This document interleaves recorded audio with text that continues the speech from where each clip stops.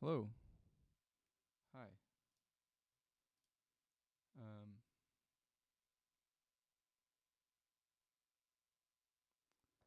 hello. Can you see me?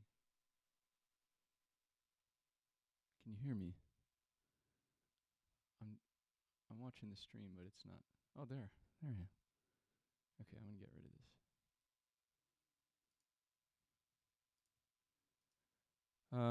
Cool. Can you hear me? Is it too loud or is it too quiet? Okay, sounds good. Welcome. Thanks for coming. I've never done this, so bear with me. Um, but I'm also a little bit excited, and I've kind of been in hiding for, I guess on and off for the last couple years, but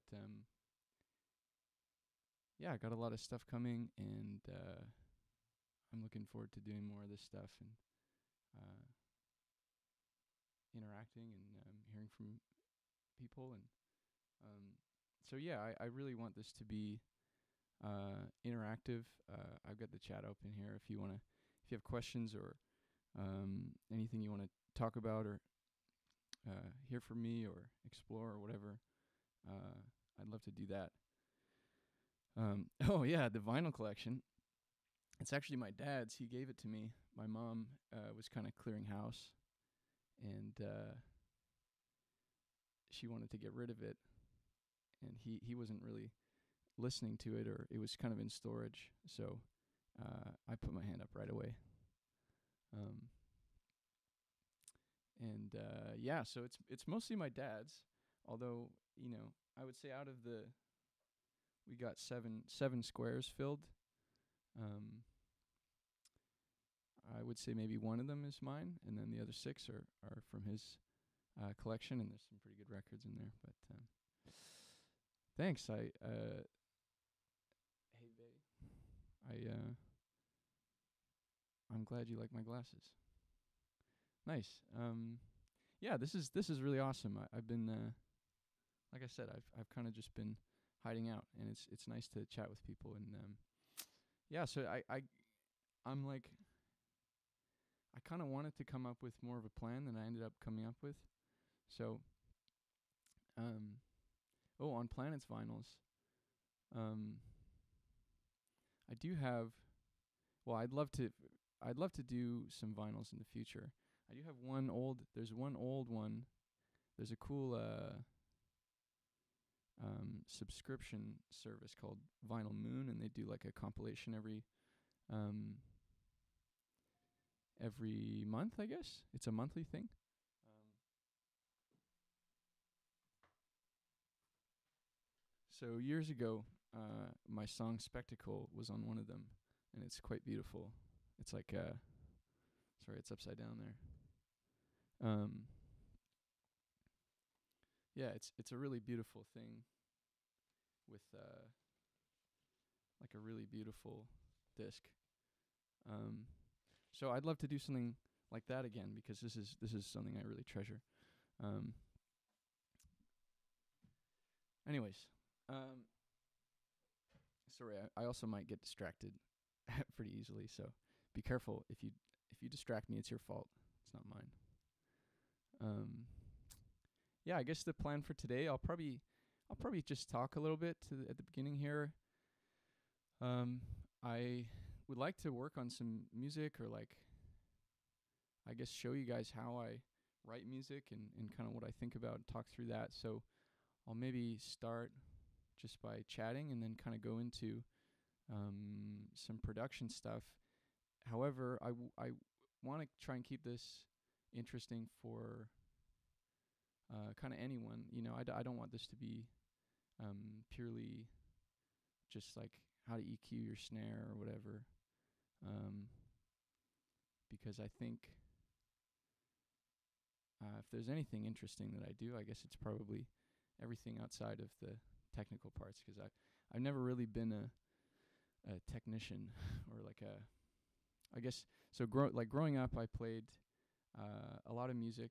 I started out on piano, and then I started playing violin, and I ended up playing like Celtic music, like fiddle music um for years. That was like a huge part of my life, playing fiddle music. I have violins over there actually.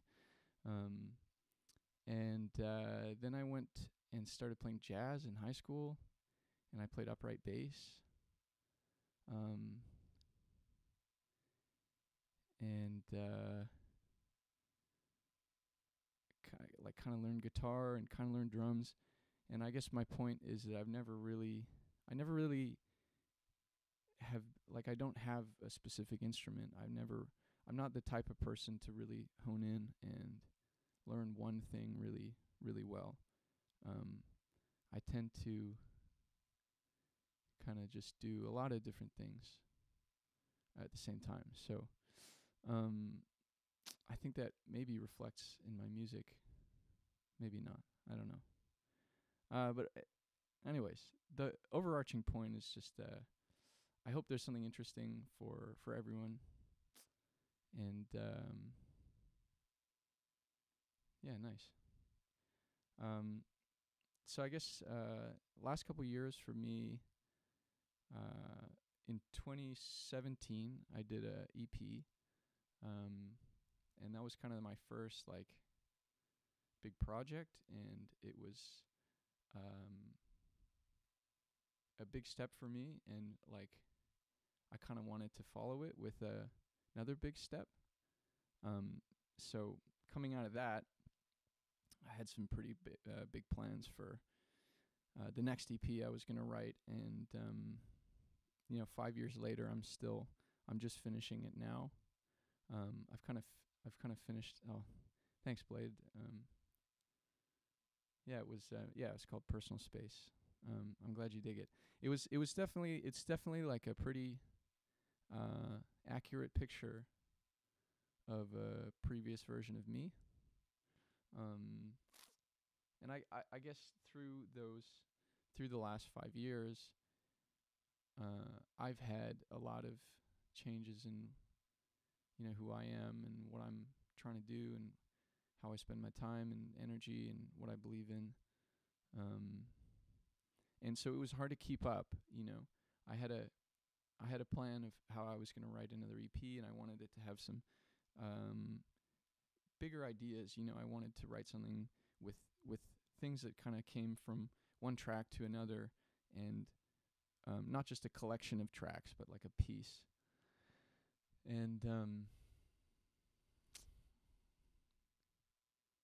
yeah, it was hard to keep up with myself, basically. So um, the biggest thing was probably that I just don't think my production skills or even my musicianship, like I hadn't practiced singing nearly enough. So I've kind of spent uh, like 5 years just practicing, getting better, and working on other people's music, which has been super inspiring. I really recommend to anyone out there who, whether it's music or art or anything that you're doing, um, if you're stuck, it really helps to work with someone else, and work on their thing, not just yours, because it might seem like you're not working on your own project, but it really gives you another perspective to look back when you're working on something that's not yours, that doesn't like fall within your little arms, and you can't hold it so tight that you never let go. Um, so that's kind of where I'm at. I'm like finishing up a lot of stuff that I've wanted to finish, and and it's kind of the first time I felt ready to finish this record. So it feels good. It's also a little scary. Um, but in the end, I mean, the record that I do have is about that process. So got a question here about practicing songwriting structure, and another one about So I'll start with this one. Do I have a background in writing or literature? My lyrics are intricate and verbose in a way that I don't hear very often in this genre. And that is a very intricate and verbose question. And I love that. Gamma's asking if do you guys want my mic up a little bit? Maybe I can turn it up just a tiny bit. I do my dad's a writer actually.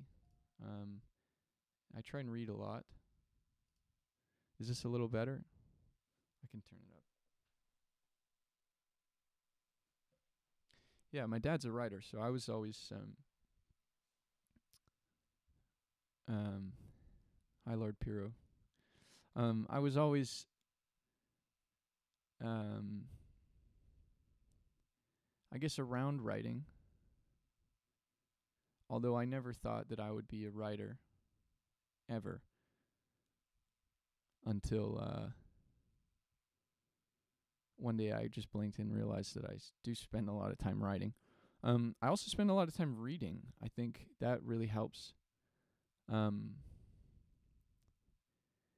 If you are trying to be inspired as a writer, you should be reading. Reading anything.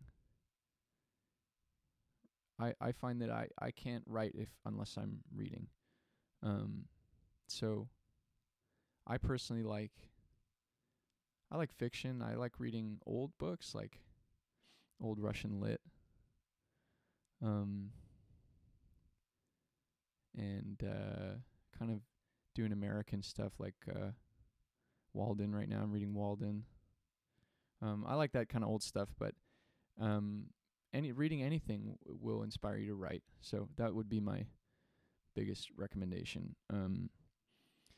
So that's kind of the baseline to be writing.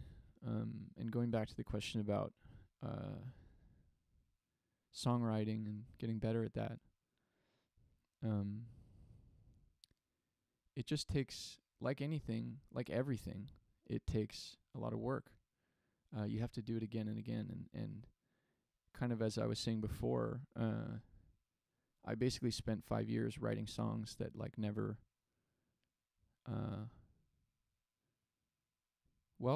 some of them kind of percolated. In the end,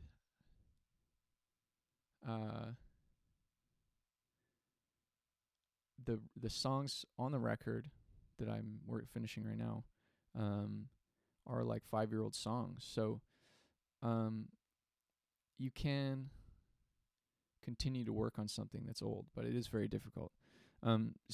But really, I think the biggest strides that I took was when I was writing stuff and not releasing it, not really showing it to anyone, just writing. You have to do that, and you have to get a sense. It's like music. You have to develop a mechanical ability to do it, and then inspiration is separate. So you need to practice, basically do it every day. It's like singing too, everything, honestly. If you sing every day, it's not going to sound good every day, but on the days that it sounds perfect, your body will be ready to sing. And for me, it used to be when I was unpracticed, it would be once in a blue moon, I would feel ready to sing, and also it would be one of those days that my voice sounded good and the recording sounded good and everything, and like, oh, thank God I have a good recording. And so practicing doesn't guarantee that you're going to be good at it every time, but it will make the chance of being able to capitalize on some inspiration or some sort of spark a lot better. So I think I still haven't figured out that part, how to be inspired more often. Still working on that, but I think if I have any advice, it's probably just do things that you don't already do. Like right now, my parents are kind of renovating, and it's a really old house, and there's a lot of stuff to take down, and I'm doing that, and I don't really know very much about renovation or residential construction, but I've just been doing that with them, and I find that way more inspiring than sitting at my desk trying to write. So, I come back from that, and just like that, I've got all these ideas where I could spend a whole week just, head in my hands trying to come up with something and come up with nothing good. So that's maybe my only piece of advice there is branch out your experience and you'll have more to write about. And doing things that are really different from what you normally do will actually inform the things that you want to write about. So if you have a message you want to convey, often, I guess take this with a grain of salt. This is how it works for me. If I have a message that I want to convey, if I go and spend time doing something completely unrelated, usually that will inform a poignant way of expressing that message. I don't know if that makes sense. Does that make sense? Yeah, I hope that answers the question. That's kind of how I write music. I try and take experiences and things that don't seem related, and then find the connections, and that's what's interesting about anything, probably, in my opinion. I hope that reflects in my music. Yeah, I really think balance is probably the most important thing out of everything, because there's nothing. I would say there's no such thing as better, only different. And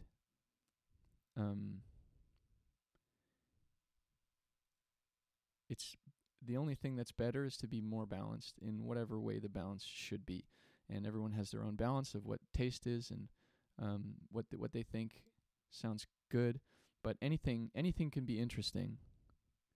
Nothing is inherently interesting, more or less interesting than another thing. It's just more how you balance that thing with other things. So sometimes I kind of like the idea of contrast and complement. So some things require contrast to make them interesting. Where something opposite will bring out something interesting about the original thing. Whereas other things, maybe, I guess it's all relative. So sometimes you want to pick something that complements it, and that will bring out certain other things about a given thing. Sorry, a lot of things flying around. If you have a thing, there's a lot of stuff in there to work with, and you can choose to either contrast or complement that thing. I think that's pretty important. And everyone has their own balance. So, yeah, back to the idea of balance, that's kind of paramount over anything else. There's nothing. It's easy to look for better, but in the end, it should just be balanced.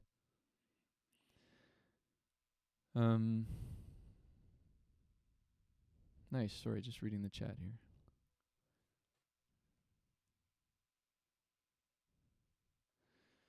Cool. So the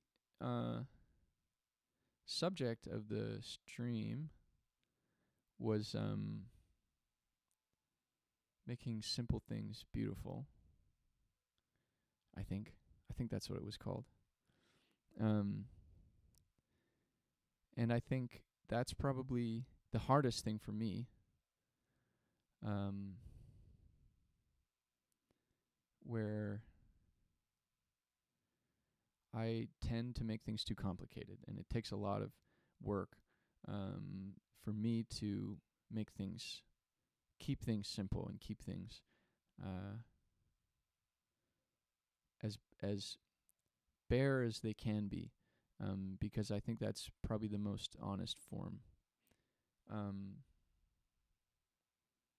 And maybe everyone goes through that. I don't know if you guys feel the same way. But I just, if I don't keep track of myself, I will overcomplicate everything. And so I've kind of come up with some different strategies for music, and I guess they kind of apply to everything, to keep things simple. And so hopefully when I get into Ableton here, we'll maybe go over some of that stuff. And I just kind of want to show how I would go about making something simple into something beautiful and not boring, because that's I think probably the driving force that makes me want to make everything complicated, is that I'm worried it's going to be boring. And so freshly sunlit saying that's relatable. So I'm really glad that I'm not the only one that feels that way. So it's a very delicate line to be between boring and, I guess, between simple and beautiful and not boring. Yeah, why don't I'll maybe, it's kind of weird just sitting here with nothing in my hand. I'm going to grab my guitar.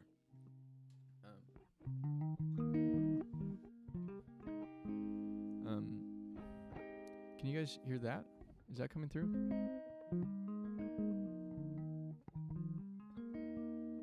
Hectic Asylum's asking about drums. Yeah, we can probably do some drums. Can you hear this guitar? Yeah, nice.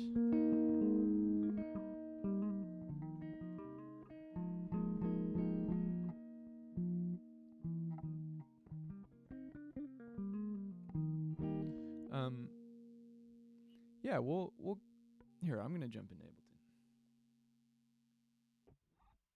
How do I do that? How's that?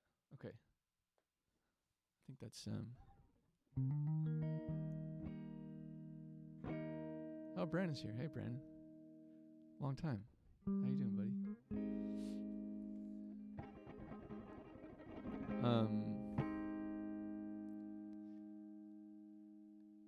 Quick question from Brandon here. I'll do that.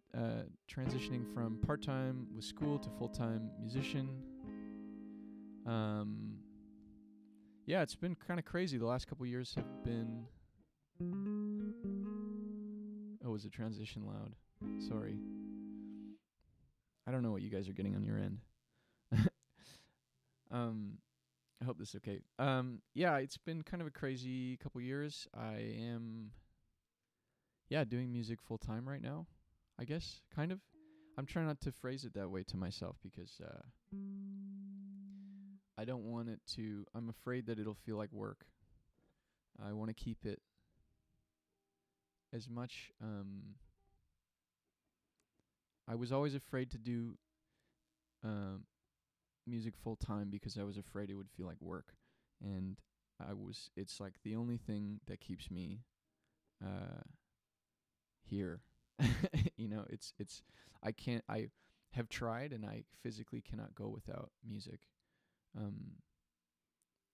creating music or playing whatever. I can't. It's really difficult. So I'm mortally terrified that one day it would be kind of dead and not, I don't know if that's a healthy way to look at it. But so yeah, I'm kind of doing music full time right now, some freelancing,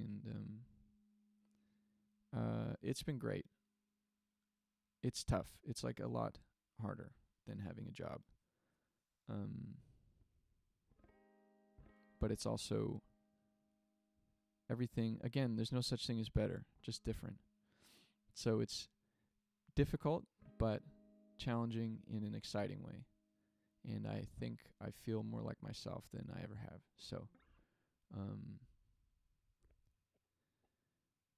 it's good for now, at least. We'll see.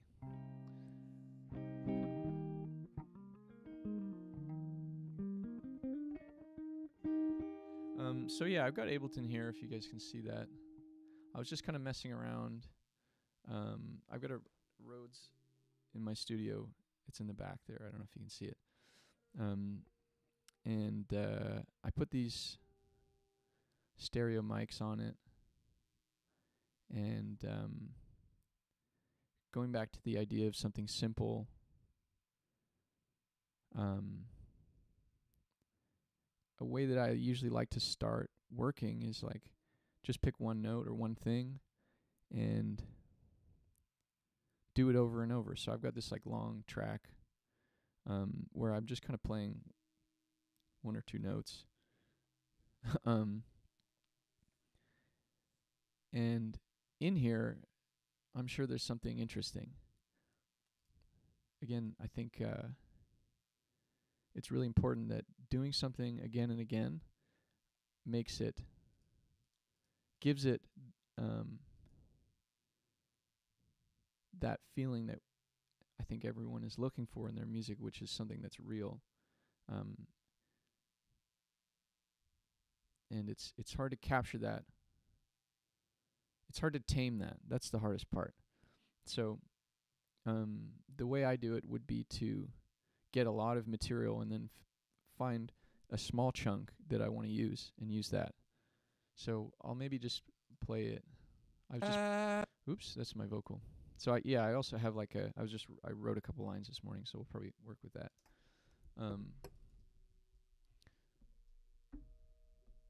So it's quite quiet. If anyone out there is a producer, I try and run everything at like equal volume. So I want it to be that when I turn something off, the volume doesn't change, because everything that's louder sounds better. So you'll see me put a lot of these just gain buffers. So I'm just going to turn it up a lot. I hope this isn't too loud.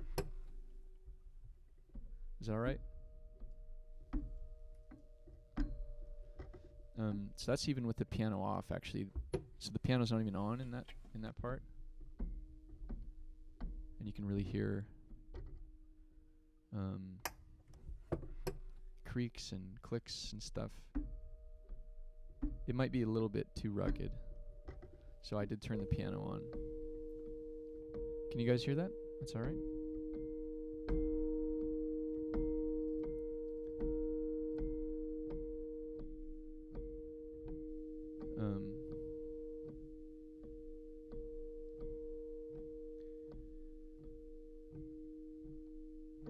Disco Disco is saying that my voice is very soothing, and I really appreciate that. That's the best thing I've heard all day. Anyways, so yeah, just like, a couple notes. I think it's a D flat and I think it's just a fifth there. And I'd probably start by getting rid of this low end stuff.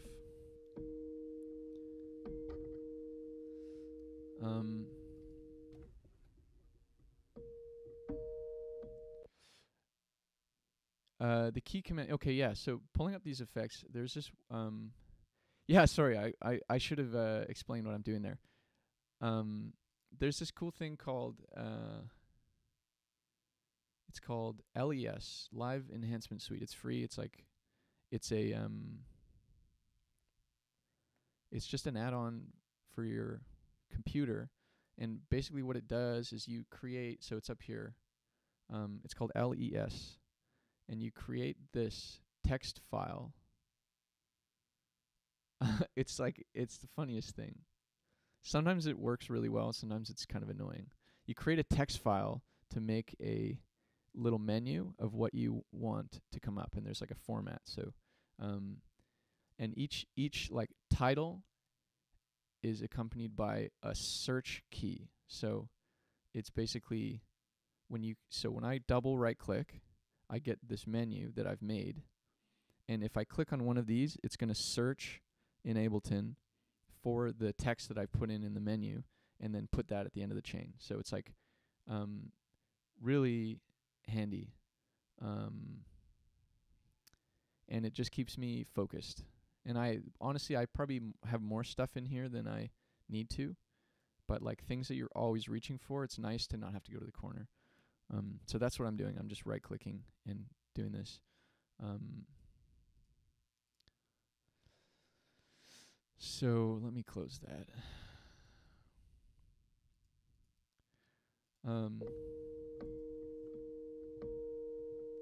Yeah, so we got a couple things here. We've got, I guess to me when I look at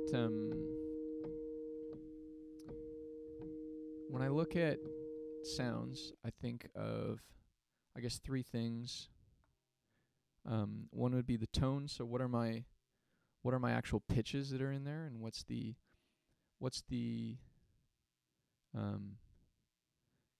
tall chief? I don't know. I don't know if that's Tall Chief software or not.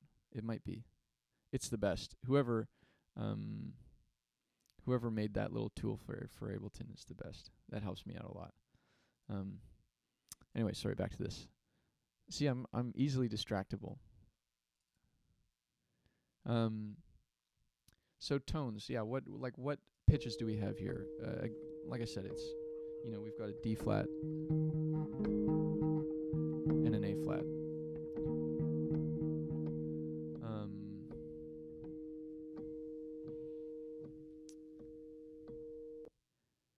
And you can see those in the EQ. They're right here. This is our A flat, and this is our D flat. And that's probably where I would start with this. Is which of those do I want to hear more? Naturally, we're hearing, in this section at least, the A flat is ringing out a little more. Maybe I want to take that out, so I might go like this and leave just a trace. I gotta raise the mic a little bit, even more. Okay.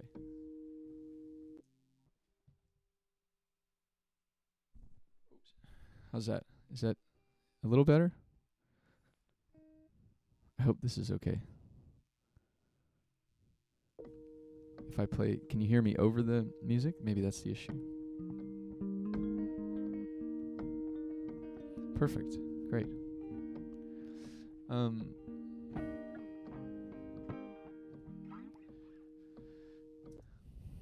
So I've got these two notes. Yeah, I mean, what do I want to hear? Maybe I only want to hear this and leave just a trace.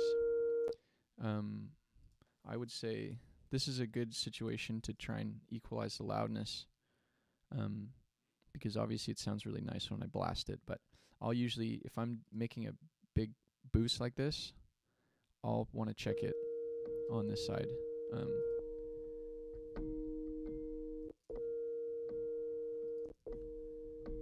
Make sure I'm like kind of in the same ballpark. So I'm taking 5 decibels out of the overall volume.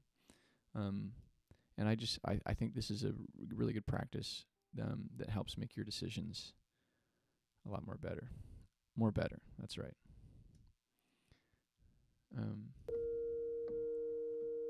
And I kind of like that. I like it where it's ringing. But the thing is, I probably wouldn't have done this with just that note. I like that there's a little bit of that root note in there, where you can hear the that note.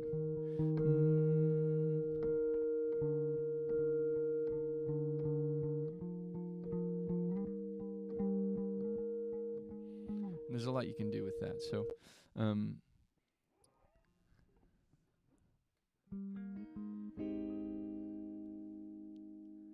yeah, I think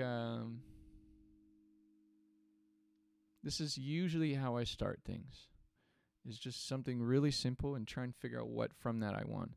So we've got tone. We also have timing, and like I chose to just play these on quarter notes. Like this is our metronome. But notice that it's not perfect because like I'm not a robot. And these are the kind of things, these little details that are imperfect are kind of what stack up and make and give you that end feeling of realism. So if you have a chance to work with recordings rather than MIDI, I would say try and feather in a little bit of that. And this is pretty workable. I could change this. I've already pitched it up. I started out in a lower key. And I pitched it up. Originally it was this.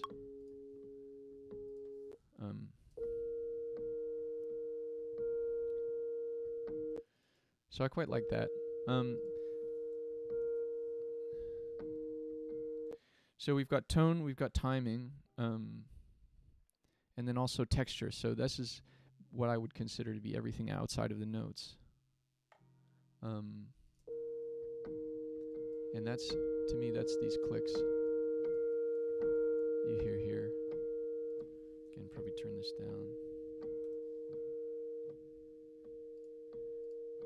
I mean, the low end bumps and stuff.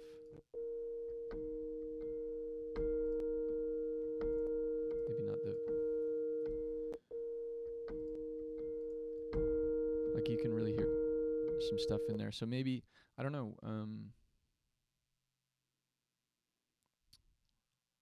I don't know, I gotta choose. You know, where do I want this to sit in terms of everything else? Usually I'd probably go for the high end, but I think today I'm gonna go for this low end kind of thing and roll it off.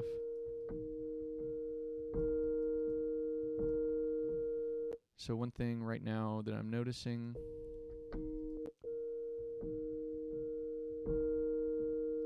it's a little bit crazy.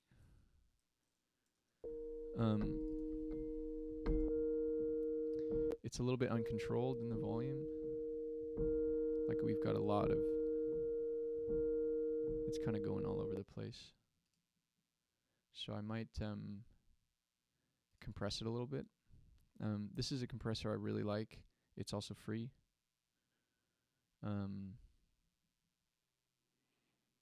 Yeah, talking about iPhone mics, does anyone ever record stuff on their iPhone mic? I think that's fantastic. I think everyone should be doing that. I have a field recorder that I use, but it's just not something you always have in your pocket. So there's something. The mic sounds great on the phone, and the fact that you have it in your pocket most times is worth more than any quality you could have in the mic, if that makes sense. That's my opinion about that. So I do that all the time. Yeah, this is a really good compressor that has a lot of character, and it's free. I love free shit. Yeah, I would not pick this for something that I'm just trying to regulate. I'm trying to smash this thing to pieces right now. So I'll probably just push the hell out of it.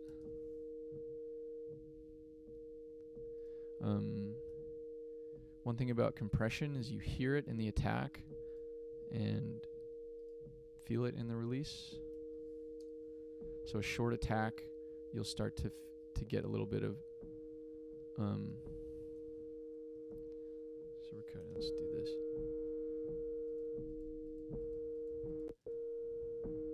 You get a little bit of hair on it. And if I turn this way up, it smooths out. So I would say that's my biggest advice about compression, is you can hear it in the attack. So I want to be able to hear this.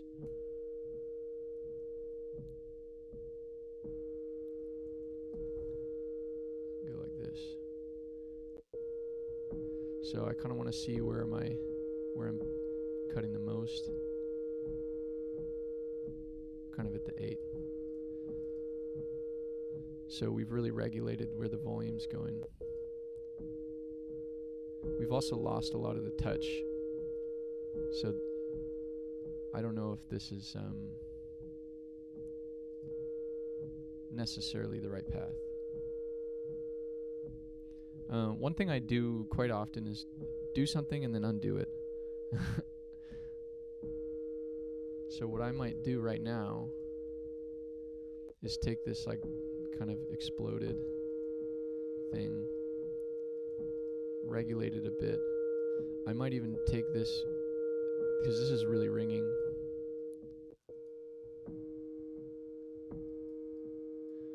So like on one side of the compressor, I boosted that tone, and now I'm kind of thinking I might take it out on the other side, but you still hear it. So this is where we've come. So you hear it ringing a lot more. It's almost like more of a tone.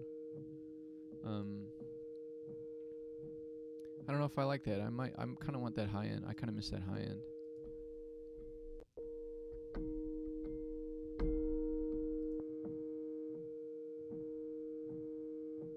I don't know. Let's roll with it and see what happens. Okay, yeah, so I've got this. I mean, I also did a couple different.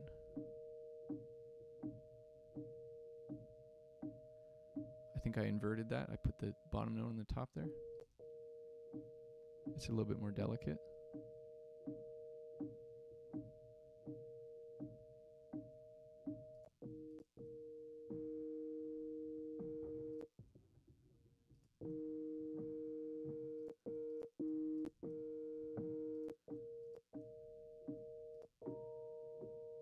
Another note there. Maybe we'll use this.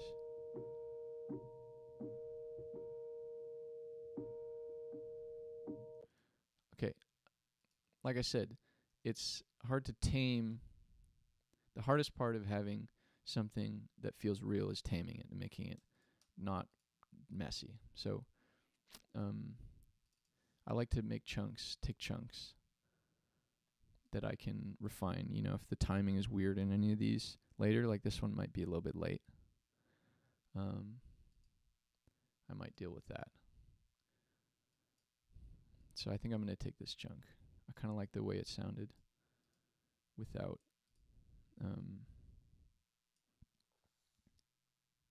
with that higher note. So I'll loop that a bit. So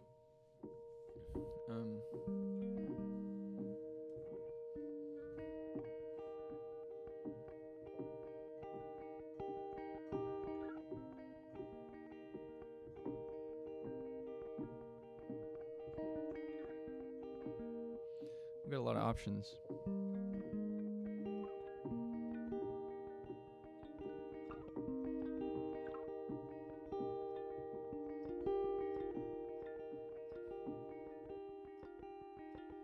It's kind of magical.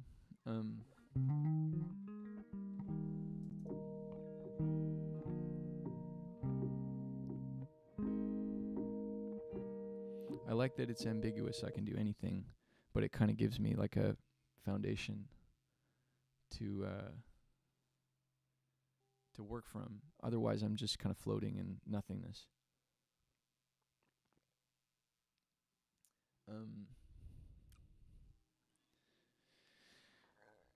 Let's yeah, sorry. I've got this. So I kind of wrote some lines this morning.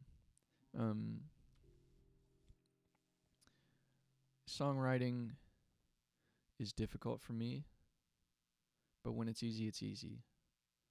And like I said, I've been doing this kind of renovation project lately.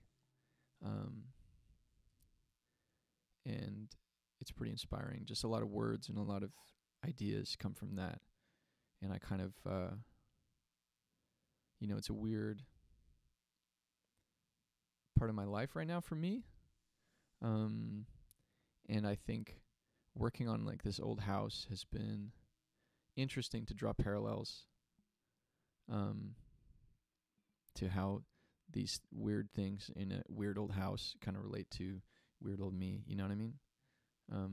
So I just wrote a couple lines and did a super quick recording. It's kind of ugly, but who cares? And I'll just play it. Needless, alkaline and seasick. From standing starts, I jettison those jagged parts, but everything comes flush.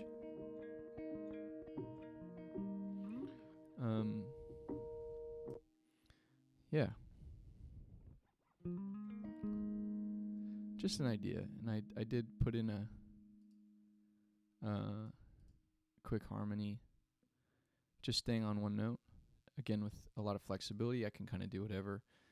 This is kind of often how I start my songs, is just a line or two, and I try not to get too far into the vocal, but far enough that I can work with it and kind of figure out what the song wants to be. I think that's kind of maybe what I'm trying to do with every sound, is figure out what the sound wants to be. So, this Rhodes track wants to be something. What is it? You got to figure that out. It's the same thing with songs. Like, it wants to be something, and it's your job to kind of lead it there. So yeah, I'll play it again with the. I just did. Alkaline and seasick from standing starts, I jettison those jagged parts, but everything comes flush.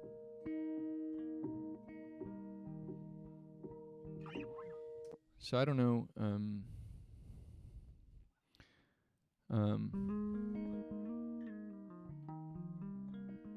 Whomst are you? I'm me. Who are you? I'm Sean.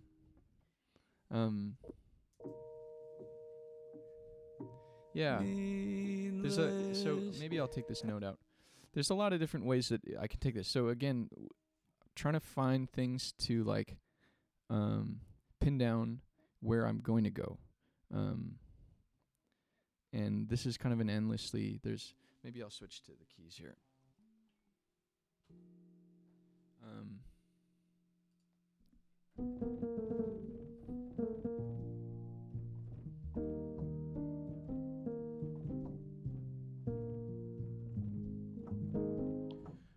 Okay.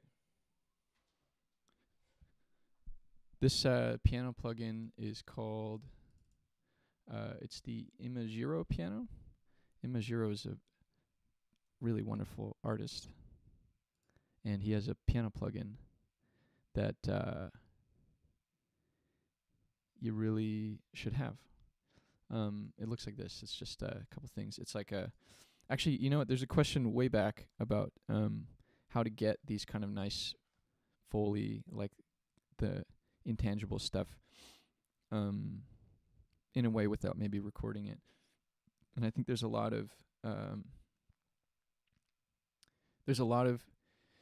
nice instruments that are out there right now that include that. So this is a good example where this has, if I hit the pedal, you can hear it.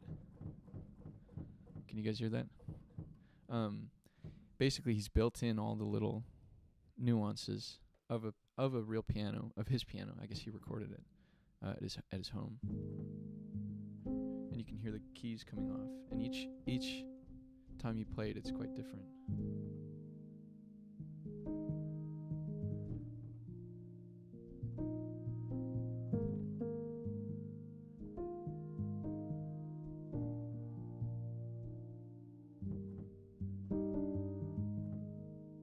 It's so beautiful. So I use this a lot. And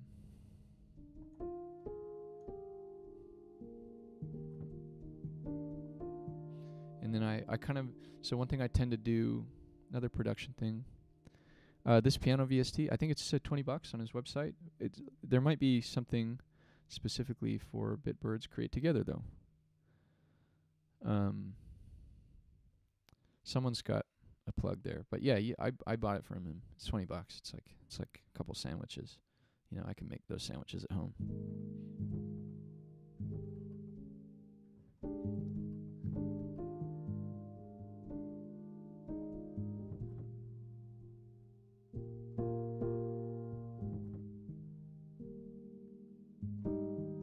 Sometimes it's not what you need because it's like so delicate.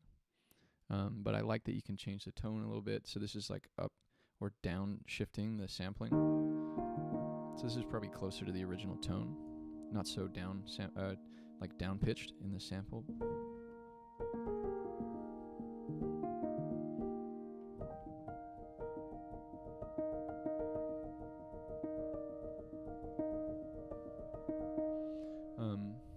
Nice.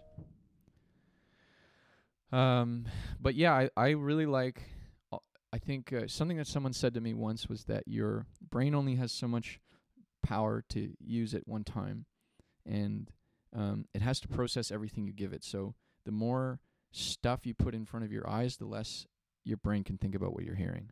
So I like to hide everything into these little racks, and also make my decision flow much smaller. So instead of having, all these different plugins to turn on, like this is another plugin I use a lot, which is Reels by Audio Thing.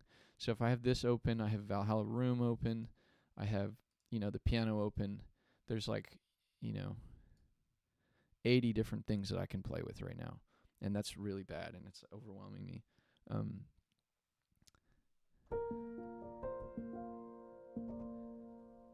So I like to hide all these things, and just set them where I want them to be, and make a couple knobs. I've got 4 knobs here, so this one just turns on the reverb.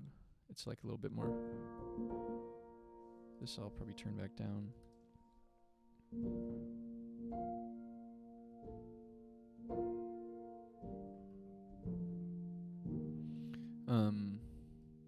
Gives it a little bit more space.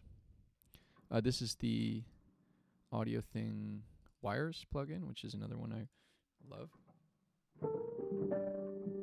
It puts it through like a Soviet wire transmitter. It makes it all wonky, so that's called wonk.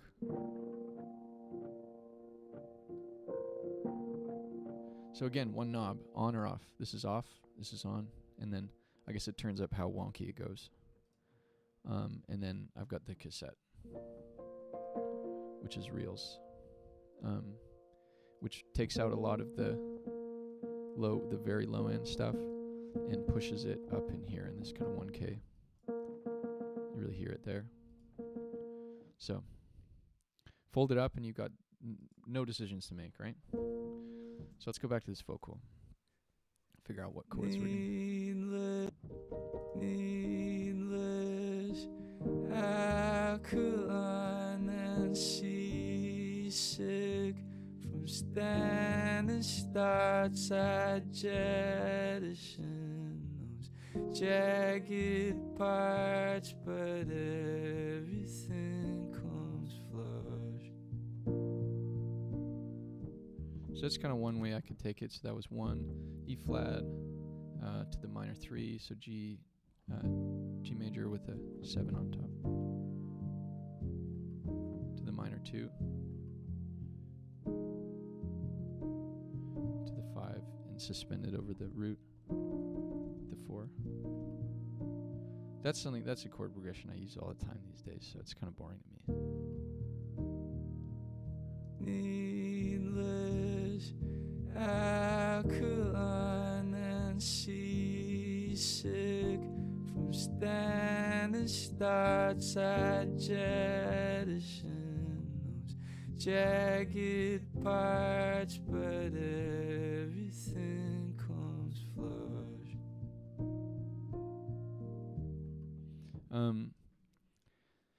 That's kind of what would come to mind for me immediately, but this I think there's a lot of different ways we could do it. So maybe we can try something a little bit more jaunty with like a step down kind of thing. Let's see. So E flat to the E flat 7.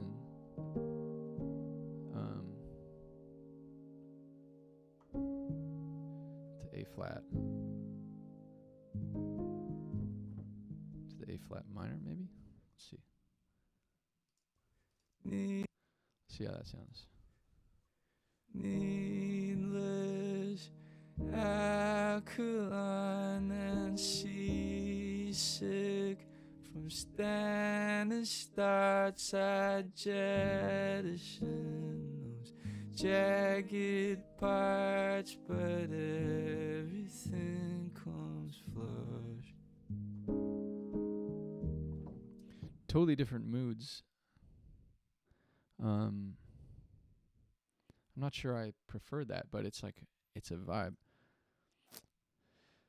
I guess it's just an infinite. You could do anything. And this is what I struggle with most, is like wallowing in what is it? What do I want it to be? And where should this go?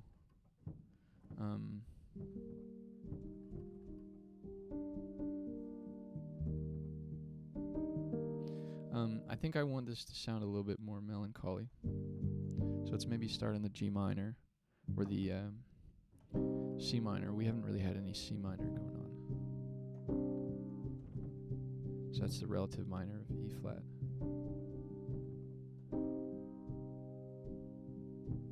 So this would be another step down kind of chromatic.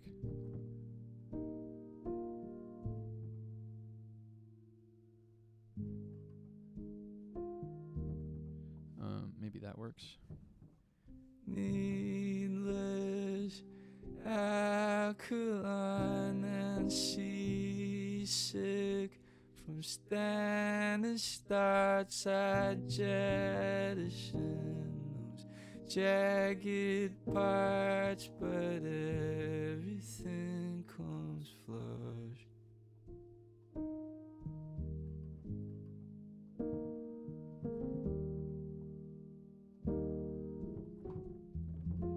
There's me playing piano. It's like, yeah, I don't know. I don't think that's, oh, my piano reminds me of your mom. I love that. That's like, that's fantastic. You guys want a little more volume? Let's do that.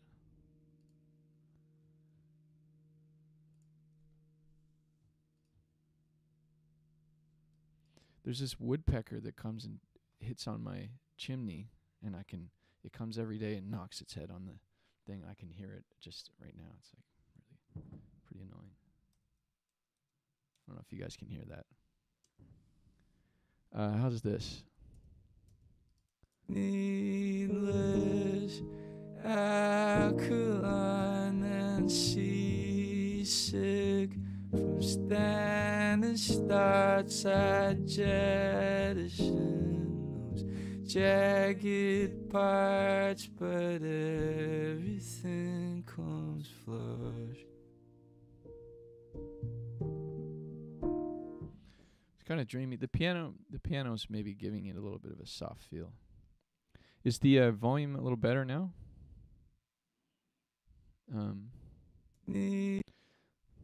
I might go, yeah, this might be a guitar thing.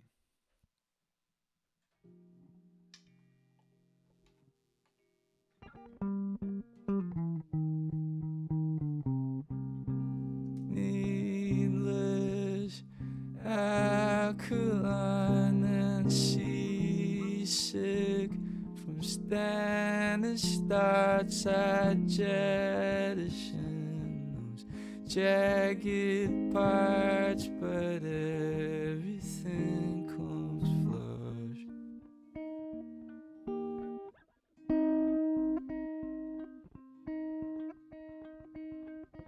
So I don't mind that. Maybe we'll go with that.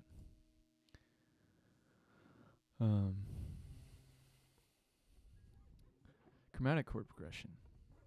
Well, maybe we'll do that. What do you guys like? I think that was,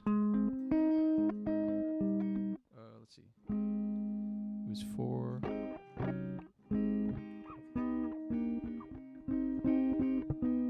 Yeah, so minor 6, step down there.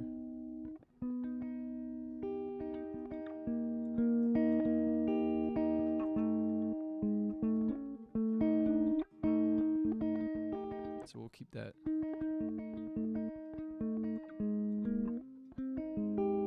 I can go even louder. If you want it louder, I can go louder. Let's do louder.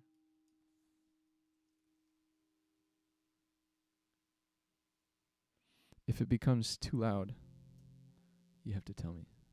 And it's not my fault. Needless, alkaline and seas.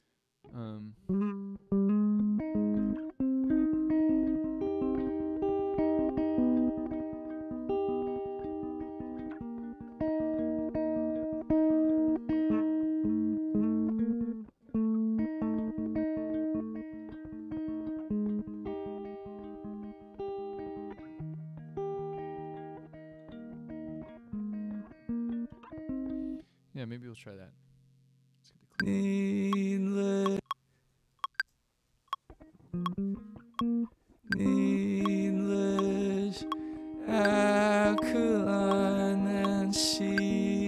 sick from standing start. Those two notes don't work.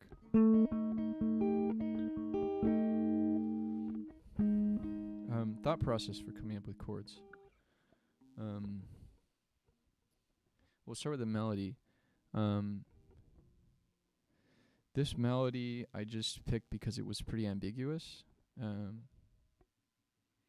I guess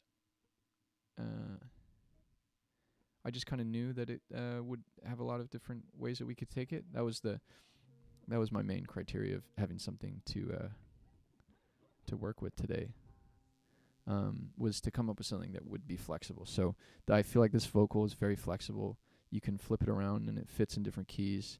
And like on that last time when I played that, I think the thing with the chromatic progression is like usually you have to really slot it in. So that one last turn there that note didn't really work with the way that I recorded this melody, and you could of course change that. But I've already got this and I don't want to sing in front of you guys. I would, but you don't want to hear me. I have to take everything like 100 times, so it'd be here for an hour, me just screwing up the vocals. And then, this recording, also very ambiguous. This could go, anything could come underneath.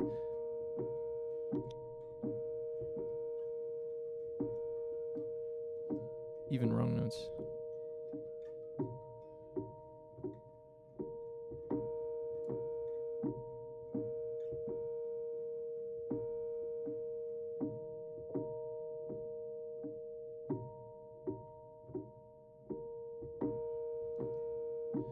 Anything. You can play anything under that, and it just gives you some flexibility. So I guess that was my thought process for that. The chords, that comes from learning music theory. So, like I said, I did spend quite a few years playing jazz. That's a big thing. But anyone can learn theory. You just have to practice, really. It's mostly a case of knowing what notes come in what chords, and what are your tension chords, and where do you relax, right? And every chord can kind of be different. So like the root here, to go up to the minor 2, it's got a bunch of notes that are not in the root. Almost all the notes are not in the root. And then I have brought a couple notes back, so it feels like they're kind of part of the same feeling. If you dumb this down, I guess that's the note that brings it back.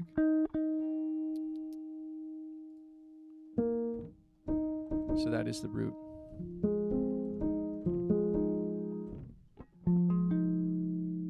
That makes it feel like it's... Uh-oh.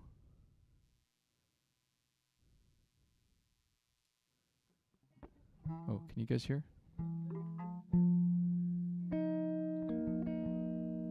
Anyways, whatever. Yeah, I guess I like that kind of version of the chord because it feels the same, but there is some tension there. So you might start on the root, build some tension, and then if you go to the 4 with a major 7, that relaxes some of the tension, but it still wants to lead you back somewhere. Or you can bring the tension again. So, every chord change is a fork in the road, right? Do I want tension? Do I want to go to the 5? Again, this is like the least tense version of the 5. Sorry, I'm not a very good guitar player. I've got a couple voicings I can play, and that's it. So do you want to go to the 5 or do you want to go to the 4? That feels natural. There's not very much tension there. There's some tension there. So whenever you build tension, you have to release it. So there's just, I guess, a lot of it just comes with experimentation, but if you know what notes are going on and you really think about what notes are there, you learn to find out what are the tension notes and what are the ways that they resolve, and then you can kind of just do anything at a certain point once you get good enough at it. And I'm not that great at it, but So that's kind of how I go about chords, is like, where do I want to start? We don't have to start on the root. We don't have to start on the 1. We can start in a place. We can start on the 5, right? Well, maybe I'll take the roads out again because it's just muddying things up. So we can start on the 5. Needless, alkaline and seasick. From standing starts at jettison. You know what I mean? Like, we can start in a way that we can start here. Needless, alkaline and seasick. From standing starts at jettison. There I landed, right? You got to pick when you're landing and when you're moving. I don't know. All these words I'm throwing around. I don't know how to explain it. That's how I think about chords, though. It's like, where do they want to take you? Where are you and where do they want to take you? And you kind of have to come back home at the end of the progression. Or you don't have to, but musical tension does not have to be released. You're right. Well, it does. You can... I don't think there's any way to only build tension, but you could have an entire chord progression that moves upwards. That there's a cool Bruno Major video actually where he's talking about I forget the name of his big song, but I guess he wrote this melody with the idea of when it wants to resolve, you don't let it, and he just kept going up and up and up. And it's partly because he can sing really, really well. So he just keeps going up and up. And I think that was inspiring for me. So, yeah, obviously there's tons of ways you can look at it. But I do think that, for me, I try to make natural-sounding music. So my choices are usually ones that allow for the feeling. If you have too much tension, it gets in the way of the feeling, unless that is the feeling, right? So I just think there's a lot more possibilities when you use natural chords that don't always put you on the edge of your seat, because you can fill out that space with other things, sonically. But yeah, I mean, it's a blank canvas. You can do anything. Anything can be done. So I don't know if that answers your question. Okay, can I try it on my sketch? Let's see. I'd have to do this on the piano.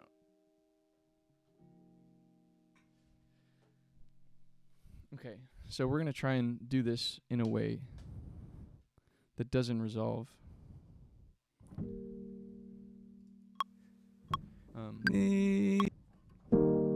So we'll start in a place of resolution.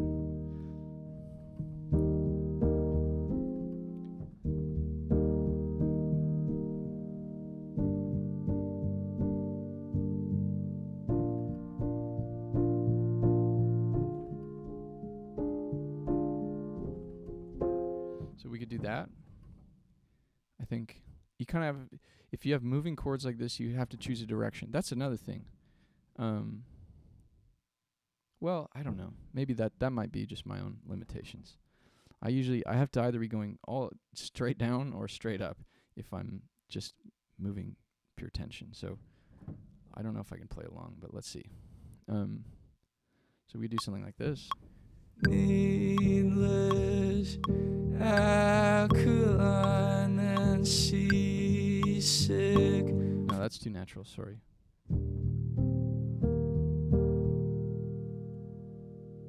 Just cut to the chase. What did I play just then? We'll build. Okay, it's natural, but it's less natural than the root chord, so we're still building technically. Needless, alkaline and seasick from standing start side jettison those jagged parts, but everything comes flush. So that would be a good way to transition to. Oh, sorry.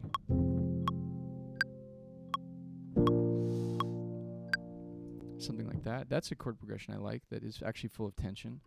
From the minor 2 to the 5. You hear that in a lot of my songs.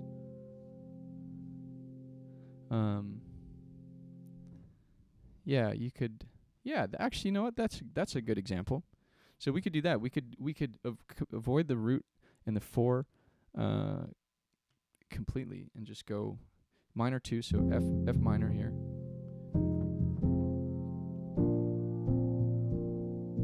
To the 5, to the B flat.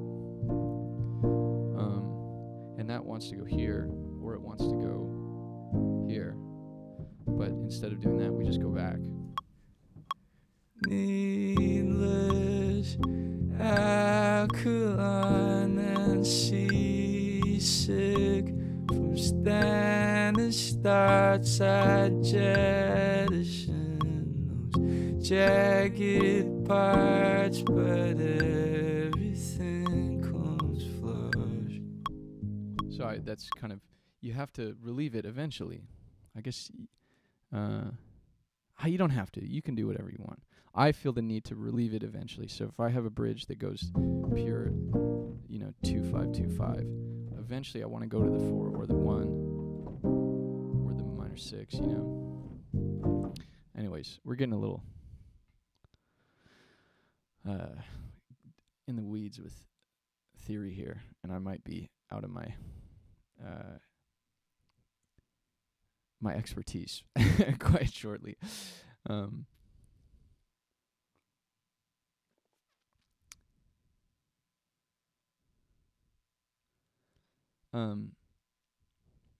Yeah, so I guess the question is, Sigur Rós, I don't know, I think that's how you say it. That's someone that could probably pull that off. I'm not that cool. I'm not that intellectual.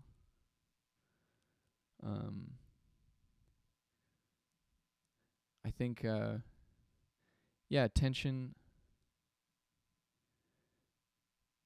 I mean, this might be a life thing. Like, life is boring if you don't have any tension. I guess the difference between stress and stimulation is less than we think. But in life, if you have no stimulation, nothing going on, if you have too much stimulation, it's stress. If you have no stimulation, it's boring. But I think music is the same way. So if you have only stimulation, it can become stress and it can become unpleasing. If you have no stress, there's nothing interesting about it. So that's kind of where I'm at with everything in life, especially music. And as you can see, my chords. I always pick chords that come back. But, everyone has their own balance. So, gone too far in this direction.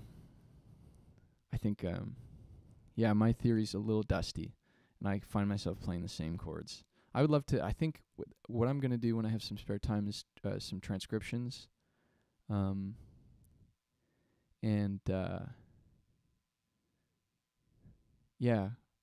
dig back into some of the patterns that I've try and get rid of some of the patterns that I've created in my brain, because I play the same chords over and over, and I have just ways that I go, and it's hard to break away from that. So I think I'm going to probably do some transcriptions when I have some time. Bearded Bozo, thanks, man. I appreciate you. Cool. Okay, let's come back to this. Someone said they liked the piano. I think. Well, let's do something. This is another thing that a bad habit that I have is just to like mess around forever, and then it's a whole day goes by, and I haven't done anything. You know, I haven't even touched this. I haven't recorded anything. I think I'm gonna get a little bit of guitar. Needless alkaline and cease. I try and limit myself to only a couple notes per instrument, except for maybe piano. And to really be intentional about what notes from what chords come from, what place. Because if you play, that was a mistake I made in the past, whereas every instrument had to have the full chord. It had to have the root 5, 3, extensions, everything, and every instrument had 8 voices going on, and it just becomes a mess. So I think I'm going to get a little bit of the guitar and then maybe go back on it with piano. Or no, you know what? See, look at me. I'm just stuck in between everything. Needless.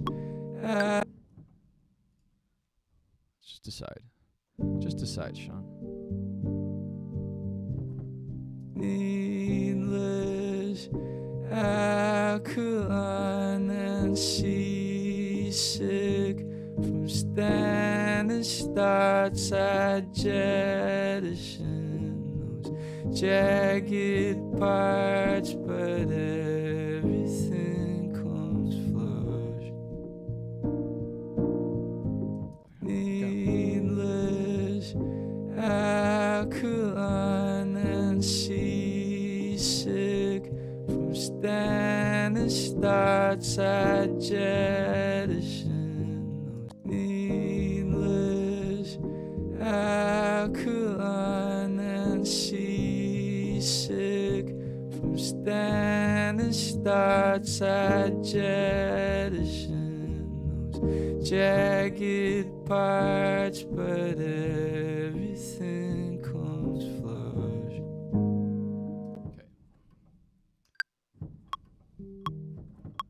Needless alkaline. I missed it. Needless alkaline and seasick. I missed it again. What was I playing? That's what it was.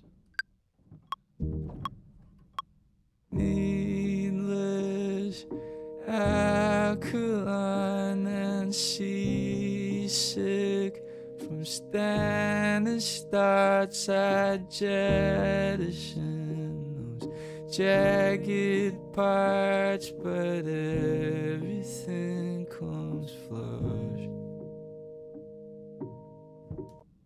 So I kind of like that.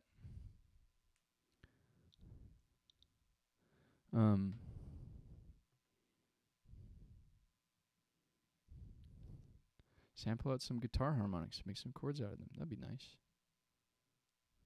Yeah, let's see where this goes after I think these are the chords I want. Needless alkaline and seasick from standing start side jettison those jagged parts, but everything comes flush. So it's the same thing twice, but instead of going... So this is another one of those things when you learn the notes that different chords share. The root note...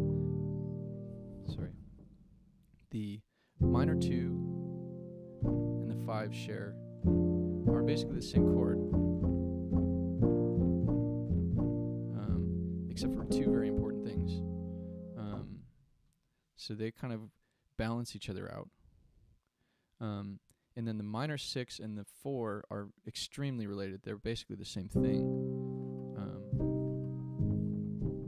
You can play the minor 6 over the 4, or you can play the 4 over the minor 6. That's a little bit more wonky. So what I did was, one time through I played the minor 6, and then the second one... Oh, no, sorry. I'm all over the place. So that's one pair. Another pair, and this is the one that I used, is the minor third and the minor six. These are more similar than they sound. So one time through I played, the first time I went to the minor six to the 4, and then the second time I went. Oh, you know what? I didn't. I don't know what I'm talking about. I don't even remember what I just played. Alkaline and seasick from standing starts. I jettison those jagged parts, but ignore everything I just said. I couldn't even remember what I played. That's hilarious. Okay, here's something that I want to do first before we move to other stuff. I like these chords. I don't want to give myself the option to play with this MIDI because I will. And this is kind of like when I make a little rack. I don't want to have to make any decisions. This is the audio now. So I printed it. I have nothing I can fiddle with. I can't change the notes. I can only change the tone and work with EQ. So let's leave this. This sounds nice. Can maybe come up a little bit.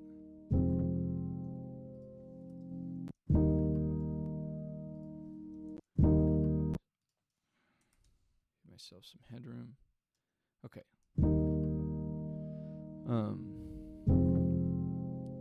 You guys are digging the sound? Sick from standing starts. I jettison those jagged parts, but everything comes flush.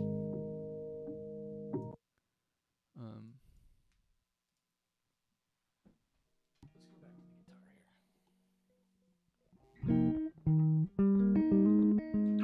See if I can even remember the chords that I played, because I forgot as soon as I...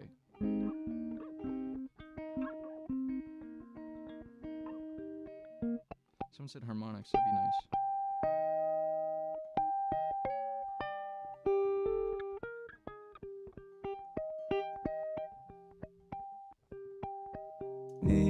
Needless, alkaline and seasick from standing starts. I jettison those jagged parts, but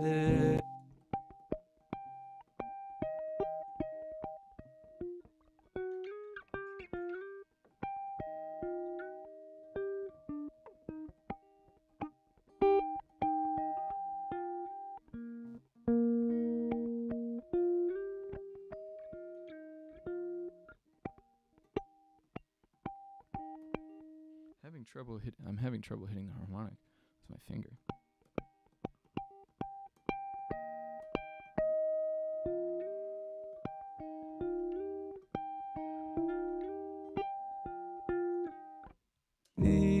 needless, alkaline and seasick from standing starts. I jettison those jagged parts, but everything comes flush. So I think it would be nice to have a little bit more rhythmic.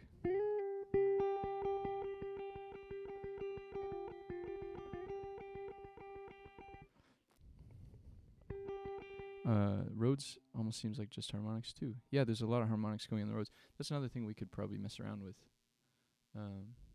Is instead of bringing out the tones in the Rhodes, I kind of stifled them, but there would be some harmonics that you could bring out here instead of the.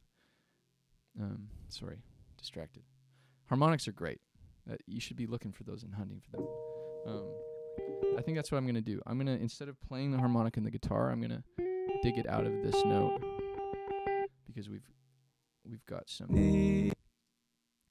So let's see.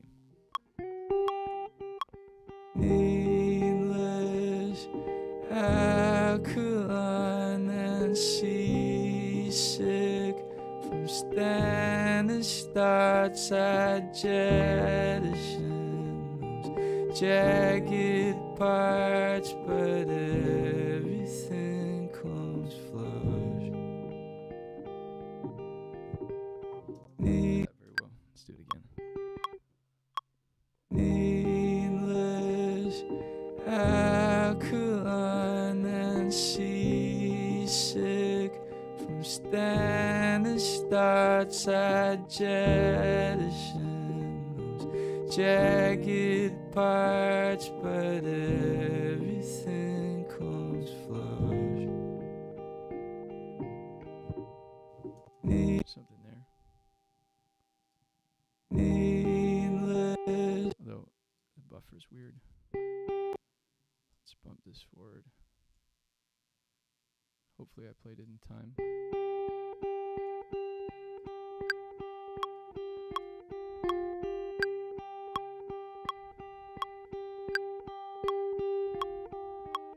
Just a little bit late.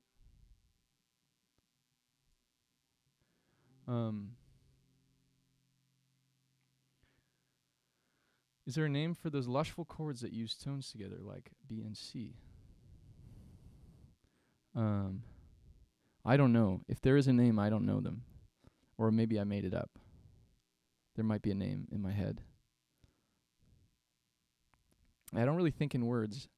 I think, yeah, I don't know. Do harmonics come from just playing instruments super softly?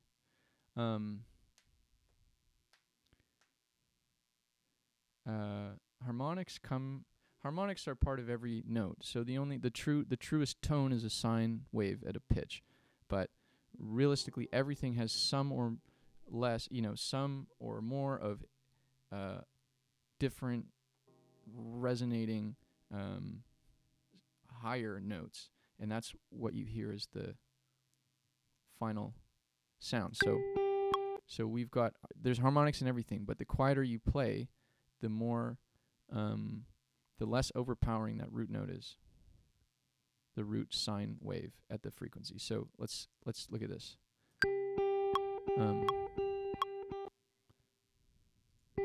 So this is the pitch, right? If you take everything out,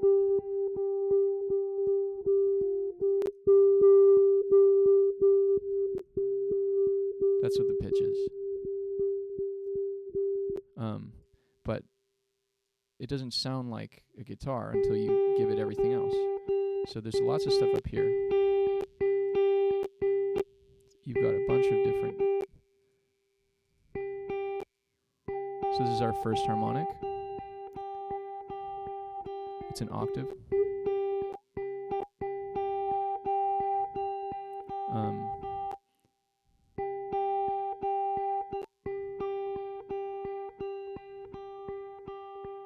It's a little bit ringing there.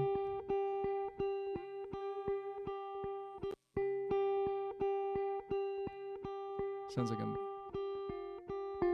7 there. All these little, that's in there. All these harmonics are in there. Every sound is full of harmonics. But the quieter you play, the easier it is to dig them out. So like I said, I'm gonna dig it out of this guitar track.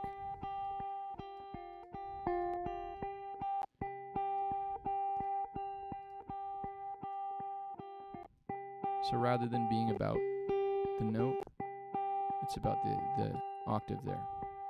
I'm going to go ahead and put this on it, which is a Haas delay. I don't know if you guys know what this is, but basically your ear, like where a sound appears in the physical spectrum is not only determined by the volume in either direction or the pan, it's also dependent on the timing. So any sound that has a difference between the left and the right that's less than 50 milliseconds is perceived as the same sound rather than two sounds. And that's the Haas effect. So basically a sound that comes here hits this ear first before it hits this one, and that's how your brain locates it. So So if I put this, so I can pan this left, but if I put a lag on the right side to make it seem like it's hitting my ears, it goes way farther left. It's a lot more realistic. And I don't even have to pan it for it to feel like it's coming from a weird place. So I like this.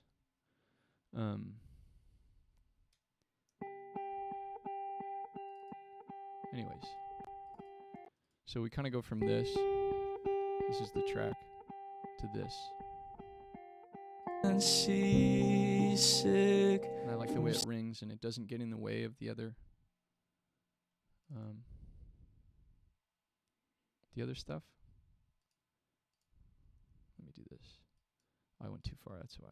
Okay, we're gonna warp just a bit.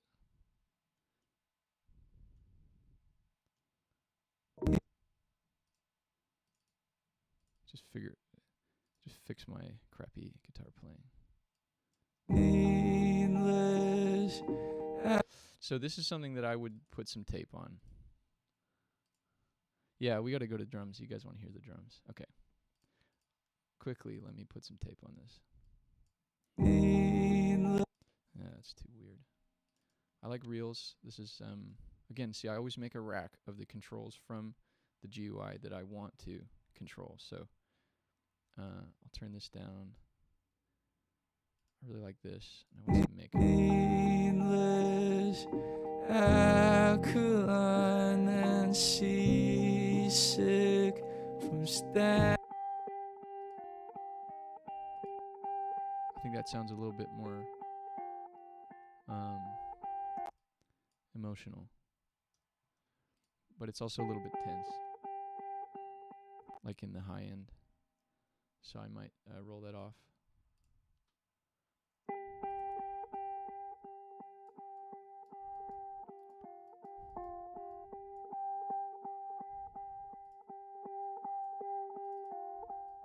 And again, I think with this one I want some volume control, so I'll go back to this just to regulate a little bit so it doesn't come in and out of the mix.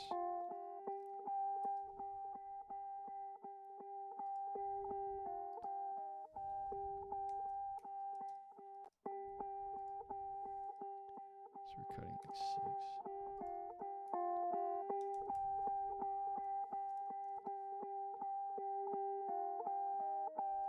There we go. Now these louder notes don't jump out so much. I like that.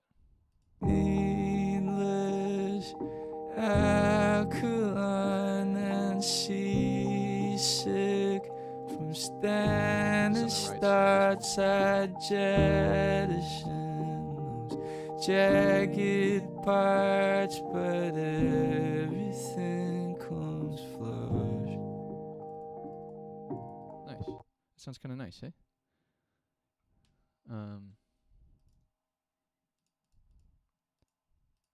I would granulate the guitar, but people want to hear drums. Let's put some drums in this. So I think this is nice. I think part of building a balanced mix is finding spaces for everything and putting things out on the sides that you don't need to focus on. So for this song, I would want to be focusing on the lead, and then I've got these double tracked. Like I just tracked it twice and put one on the left and one on the right for the harmony. So there's one far on the left. I just recorded it twice. It's kind of messy. But that puts it out on the sides. Jagged parts, but everything comes flush. Okay, so usually I do my drums. Personally, I like to sidechain. So I basically, in my projects, I put everything in one group. I'll sidechain the kick and then also gate from the kick. I'm not sure, not that many people do that. And Blade's asking, no vocal processing. I really try and keep my vocals as raw as possible. I might EQ that, although this, if you have the right mic, there shouldn't be too much work to do. This, I think, just looking at it visually, I wouldn't want to compress it. I think it works. Normally, I would have some compression in my vocals. Anyways, so yeah, this is kind of how I run the drums. So I'll put that on there, and I'll put that on my bass track whenever that comes in. And let's see. So I picked out some random samples we can maybe work with. I think, so for samples, I really like free stuff that's just on the internet. I think, again, I don't think just 'cause you paid for something makes it better.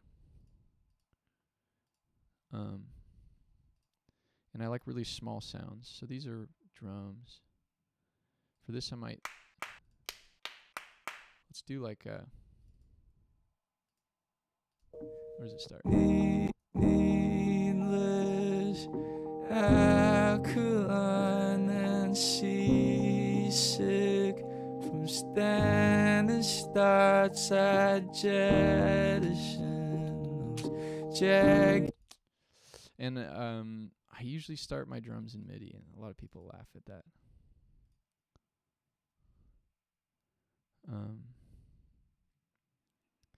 Mic for my own vocals, yeah, I do. I use a Telefunken CU29, which I love. It's got a lot of delicacy to it. It really suits a quiet vocal performance. So yeah, it kind of makes it difficult for me when I'm trying to do something louder, but whatever. This is all wonky. Move this over.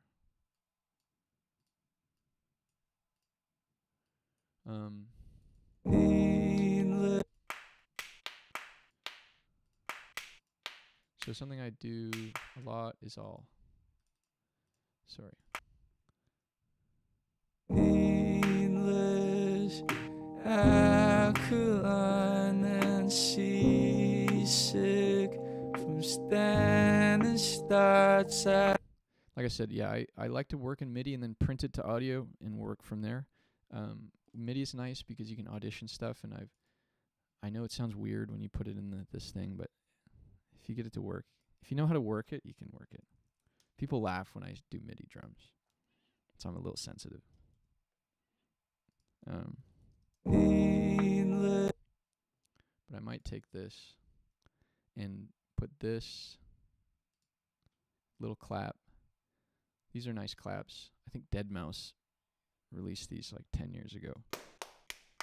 It's part of some Deadmau5 thing. I don't know. Like I said, samples, I would rather have a million free samples than one like professional sample pack, 'cause I always end up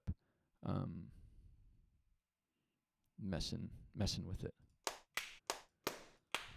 So what I'll do with this is pan that on one side. So I use this one.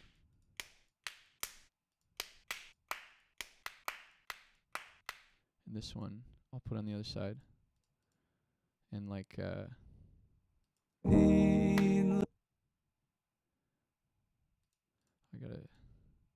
this is a nice feature, copy value to siblings. So I've got I can transfer the same filter value over. Maybe open it a little bit. Send these over so it's the same. Alkaline and seasick. From needless, alkaline and seasick. I'm gonna. This is a master delay. I don't know if anyone uses this, but I'm just gonna. Like it's a good place to listen. Just to like delay everything. All these, everything in the clap track is gonna be 20 milliseconds Starts at jettison.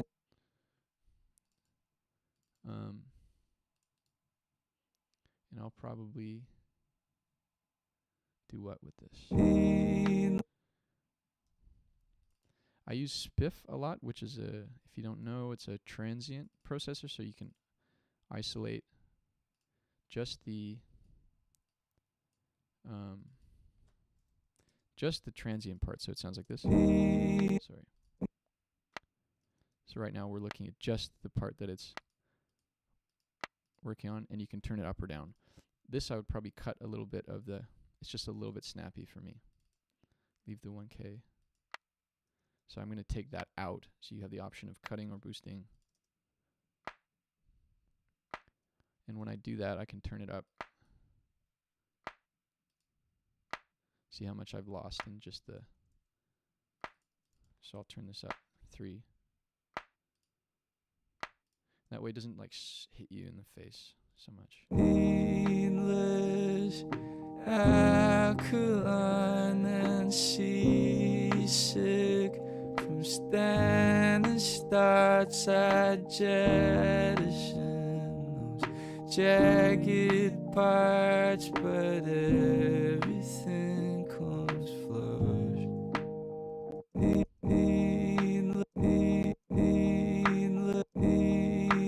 Hearing a lot of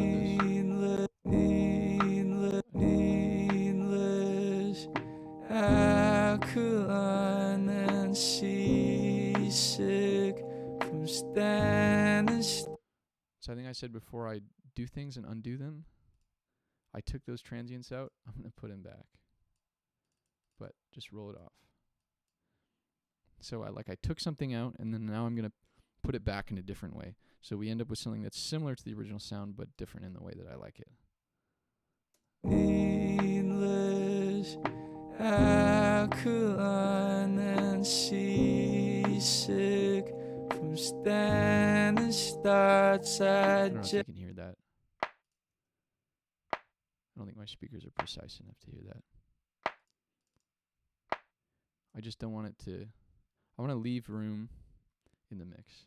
Needless, alkaline and seasick from standing start side jettison those jagged. The lyrics, eh? Here, I'll quickly write the lyrics out. I've got them over here. Hold on.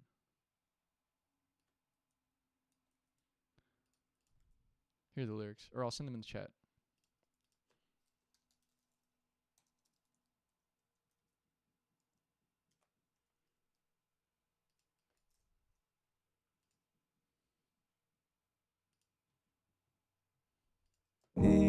Needless, alkaline and seasick from standing start side jettison those jagged parts, but everything comes flush.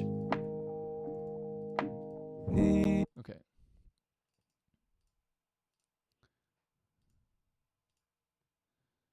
Now let's get some low end. What am I looking for here?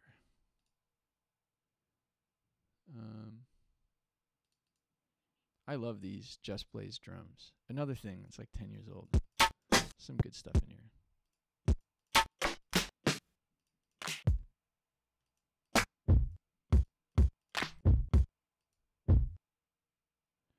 Let's use this.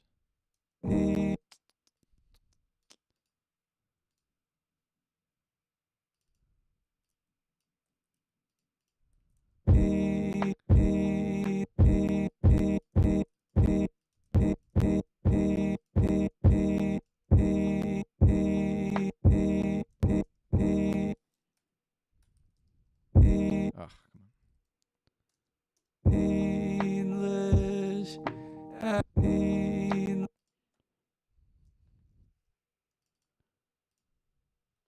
Probably, okay, so I'm gonna dull down the kick. See what's going on here. It's like way too floppy for me. needless, needless, needless, needless, needless, needless, needless, needless,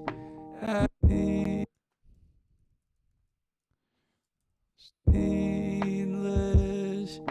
alkaline, painless, painless, painless,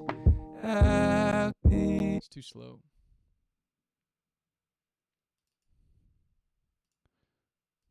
So this is the advantage of not doing a vocal track that you're attached to, is you can find the right tempo for the song. So I want this a little faster. painless, alkaline and sea, painless, alkaline and sea, Something like that.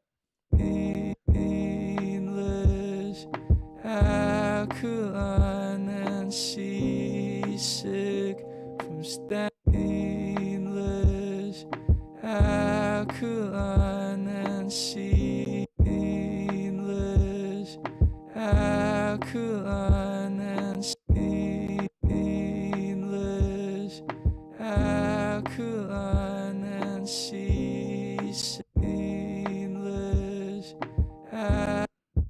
So this has, I like to look at it in mid-side, figure out. This is probably something I'd normally do in my headphones. So there's a little bit going on the sides. It's pretty centered though. So I want to add something that gives it a little bit of width.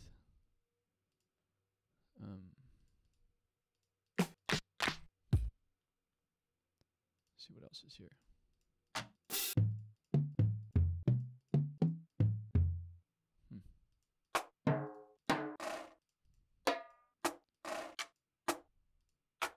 These are nice snares. Some more free stuff from the internet somewhere.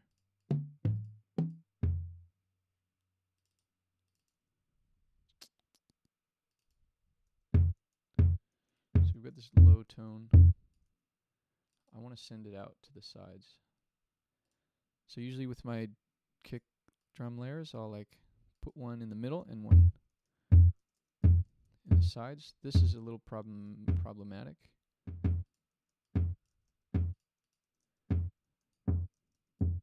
With this kind of Haas delay, you're going to get some weird phasing in the low end. Oh, I think I'm going to hate this.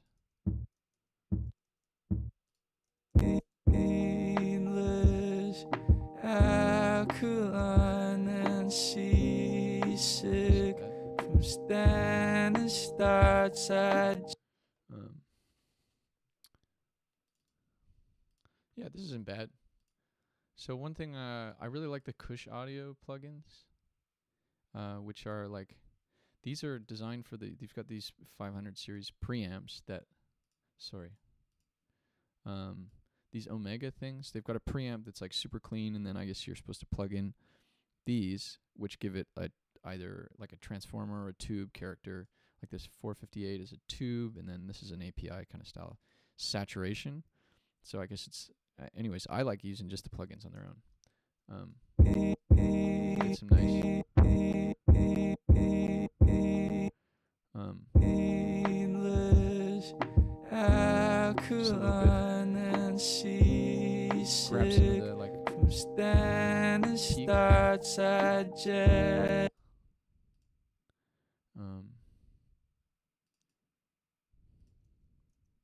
Painless, alkaline and seasick from standing start side jettison those jagged parts, but everything comes flush.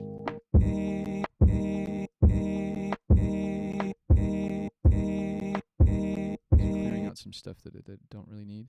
Painless, alkaline and seasick. Yeah, I don't mind this.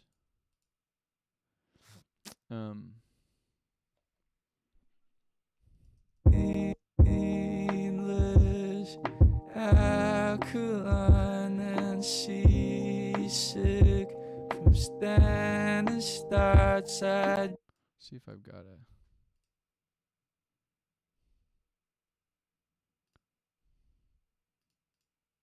I like this Tender Spring stuff.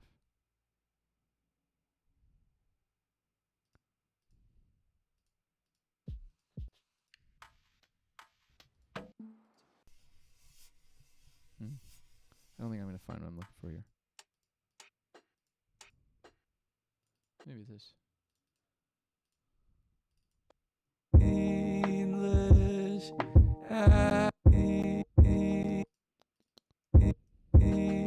painless, alkaline, painless, painless, painless, painless, painless, painless, painless, painless,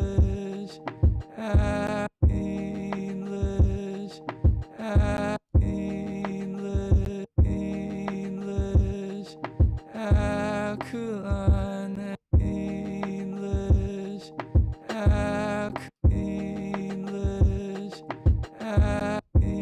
painless, painless, painless, Enough of that.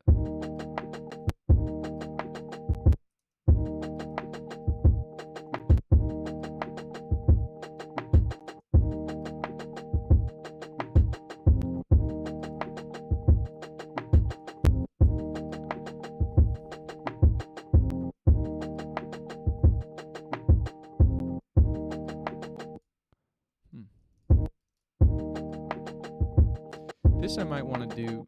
Normally, normally I might record myself doing like a shaker or grab like a.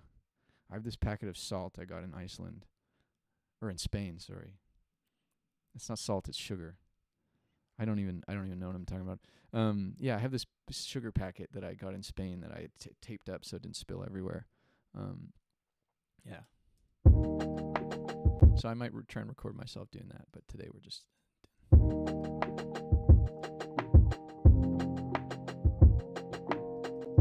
want another kick.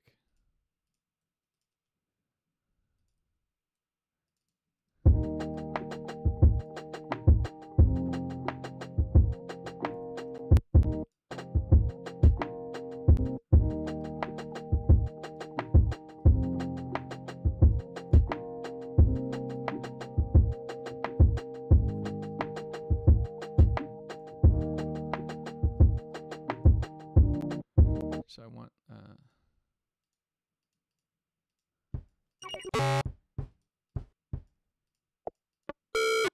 Oh.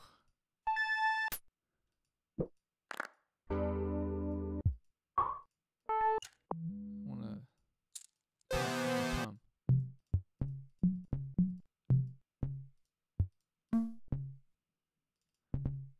Let's try this. Oops.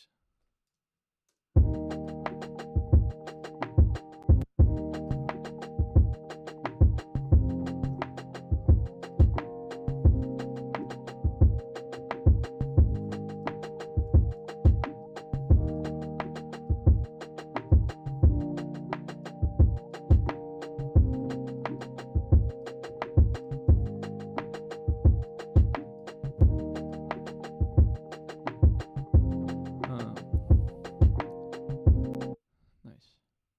So this I want to like blow out. Maybe I like really short sounds.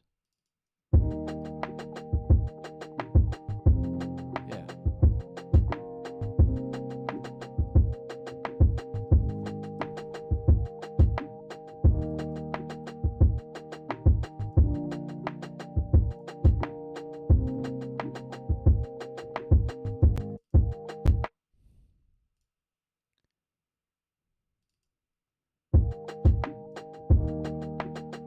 I want to blow this out a little bit.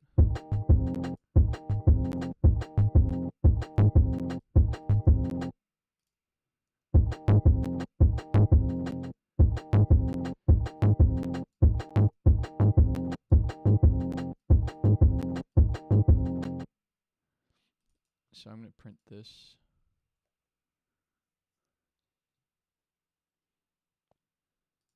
I don't know if this is going to work. Sorry, I'm kind of in the zone. I haven't said that much in a while. It's been a while. It's been almost 2 hours, hey? Boy. I'll maybe, I'm going to finish this up, and then we can maybe, if you guys have any questions, yeah, if you have any questions, throw them in there right now. I'm just gonna finish this, and I will stop just being in the zone. I got in the zone a little bit here.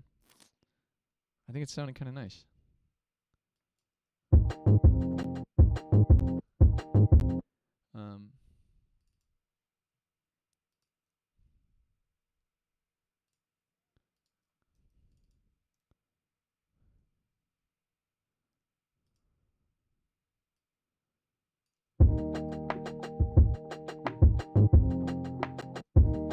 So I'm hearing way too much of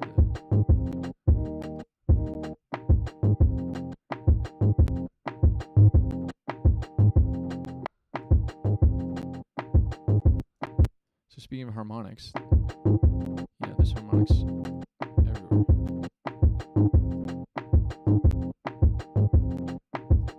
I like that better. And I just wanted to have a little bit more punch.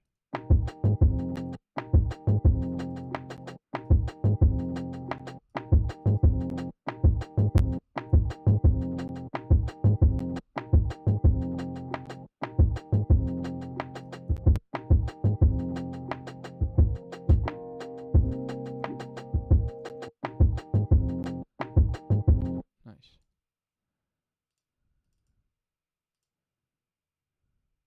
Put it on the sides. Which side do I want it? This side.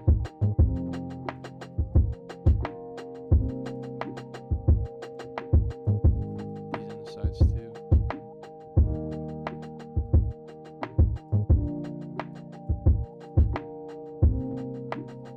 Probably double this up with something else later.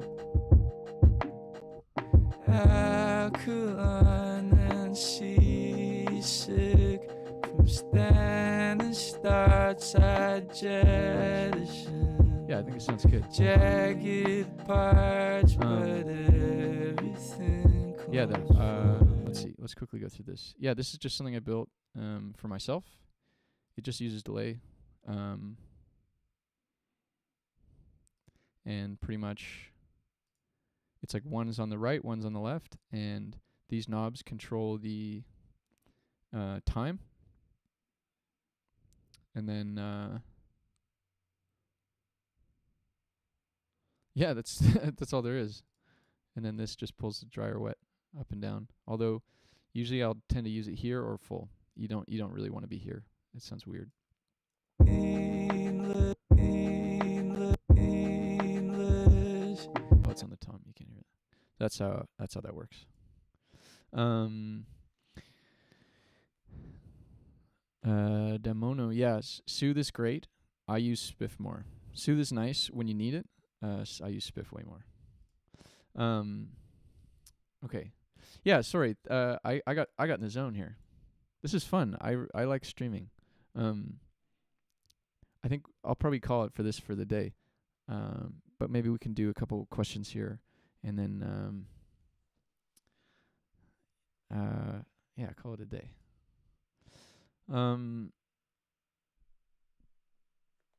What is my favorite time of year to compose in, and why? I think that's a good question. I don't know if I have a favorite time of year. I do have a favorite time of day, and that's the morning. I don't get very much done in the evening anymore. I used to, not anymore. I'm an old man now. I like getting up early, having coffee, sitting down, and working on stuff. I feel like the morning is kind of mine, whereas the night is everyone's. So I like getting up before the sun comes up. I haven't been lately, but that's my favorite time to work on anything, to write or I'll switch to this. Yeah, to write or mix or anything. My ears are most accurate in the morning. So all year round in the morning. That's my favorite time. What about spiff do I like more than soothe? I just find that that's usually what I want. Spiff to me is like EQ8. It's like it's just an important thing that I use everywhere to sculpt what I want, to try and find what I want, to try and find what everything wants to be. So to me, that's like the missing utility tool is something to take transients and get rid of them or turn them up or change them. And do I mix as I compose or wait until I'm done? I definitely mix on the go. I'm always mixing. This is kind of nice to me. I think this project, I like to leave a lot of space, and have the drums kind of up front. I think someone asked how I did the kicks for "Don't Think So Hard," and that's basically it. It's like, it's not about the kick, it's not about the sound, it's about how it relates to everything else. So "Don't Think So Hard" is one of my favorite mixes that I've ever done, but I really let the drums be at the front. And so I did a similar thing to this, where I had like 3 layers, one deep, one kind of more of the tone of it, and then one out on the sides, and did a bunch of stuff and saturated it, and then got them to a balanced place where it didn't feel unnatural, and then put them right at the front of the mix. And then after you go through mastering and everything, it all comes together, and rather than feeling loud, it just feels impactful. So do I have music lessons? No, maybe I could. I don't know.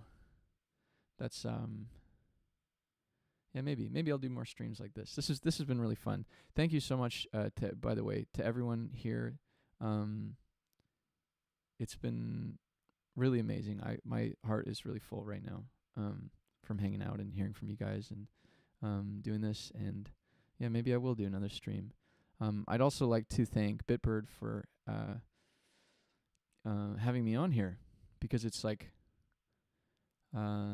it's a master class. I'm not a master. I'm just a guy, you know? I'm just a little fellow doing my best. So yeah, I really appreciate everyone at bitbird and everything that they've done to support me and being on board and backing me. They're really, really wonderful people, and they've had a lot of patience with me. So yeah. Yeah, I definitely did have music lessons as a kid. I took piano lessons, and and violin lessons, maybe 1 or 2 guitar lessons in my life, but that I mostly taught myself. I took a lot of upright bass lessons when I was playing jazz. And I've actually been thinking about going for a violin lesson with my old violin teacher recently, because I think anyone could use a lesson.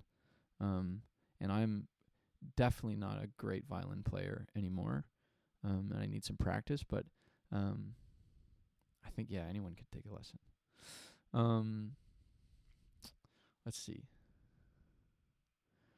Do I keep everything dry in my mix? Yeah, everything bone dry. Bone dry or fully wet. That's it. Nowhere in the middle for me. Vocals too. Never, if any reverb, the tiniest little bit. I think, and that's maybe the main. That's probably the hardest thing for me to do when I work with other people, is like, it's always like, I'm like, okay, this sounds good, and they're like, oh, we haven't put any reverb on the vocal. I'm like, yeah, I know, it sounds good, and it's like, I don't know, I feel like I'm the only one that does that, but I really like to create space from having different parts going on rather than just putting it in a reverb or a room or whatever. Can I DM you on Discord about something later? Sure. I'm not really on Discord very often, but if you're on Instagram, that's usually where Instagram is probably the best place to reach me. I try to be pretty responsive there. But if you do send me a message on Discord, I'll try and remember to see it. And earlier you mentioned that you derive a lot of inspiration for lyrics from reading books. Is there a good book I can recommend? Let's see.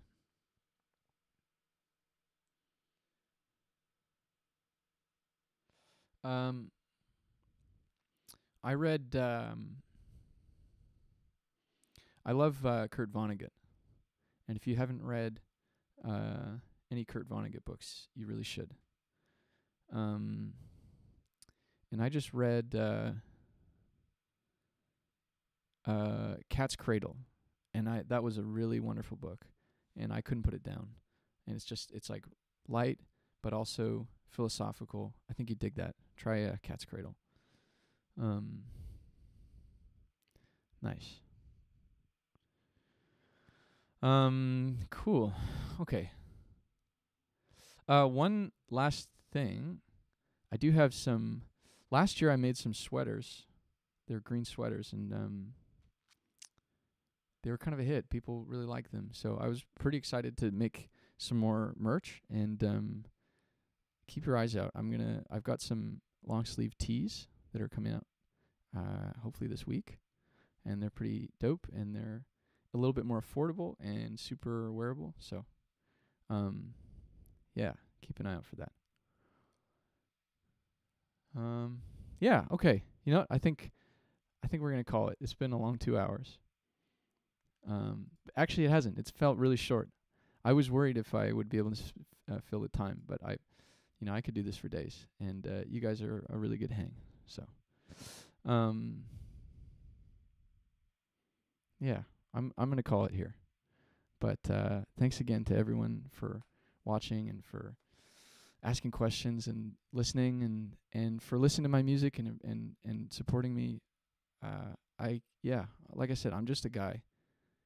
I really appreciate everyone out there who's listening to my music and all the messages about when it makes sense to you, like when you feel the music making sense to you. I love hearing that so much because I think life doesn't always make sense, but there's certain things that you can really hold on to. So if my music is one of those things, that's all I could ever want. Anyways, so I hope everyone is safe and staying healthy and drinking lots of water. Yeah, take care.